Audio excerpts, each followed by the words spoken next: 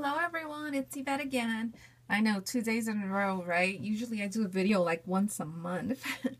But anyway, I wanted to participate in the challenge for Lindy's, and every month they have a challenge and they show you a palette and you have to use at least 2 of their products, picking the color in their palette. So let me show you, for those of you who don't or haven't seen it, that is their palette for the month of February. So I chose to use from their products. I used the blue that looks like a turquoise, the hot pink, and the gray. So I used 3 of their products in my project. So I decided to create a tag, and this is one of the smaller tags. I had one left, and it's the 6 1/4 by 3 1/8. So I used that. For the paper, I used the Graphic 45 Couture. I used all the paper from here.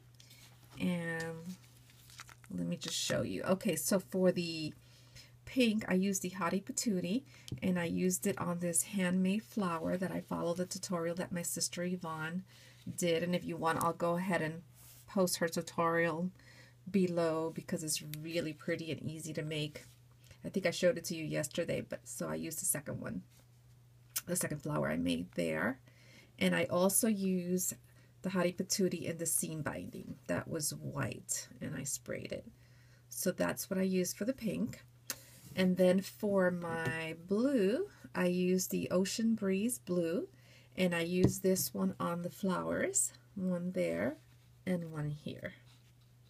And then, of course, the paper has the color as well in her dress, in this background. And I used the same paper that you see here in the background. I also used it in the back.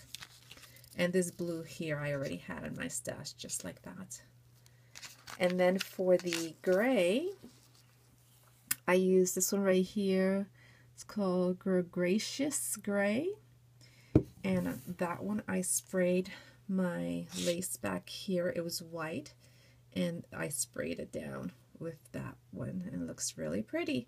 And then, of course, the paper also has the gray here in the background. I love that paper. It's so pretty. It looks so lacy. And then, of course, then I added some pearls. I added this garment pin with the Eiffel Tower. Fussy cut the tag from the paper line. And then I added 2 rosebuds here, and this one here that I had in my stash. These I just got from Archana. And then I added some trim, some beads down here as well as up here. And what else did I add? Some cheesecloth, and I left it white because the palette, as you can see, has some white also. And that is it. That is my entry for Lindy's challenge for the month of February. I hope you like it. I hope they like it too. And tell me what you think. I hope you're all having a great day. Stay warm. I'm actually out of work because we had to close the office because of the snow yesterday. And so it gave me a chance to create. I'll talk to you all later. Be safe. Take care. Bye-bye.